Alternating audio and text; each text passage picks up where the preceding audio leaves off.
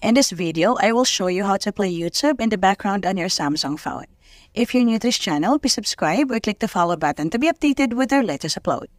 Now, before we start, make sure that you're running the latest software update by going to the settings, scroll down and click the software update.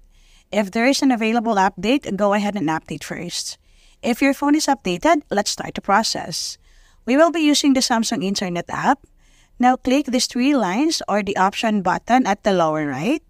Then go to Settings. Scroll down and then click this Useful Features. Now you'll see this option for background play which is currently turned off, so tap on it and turn it on.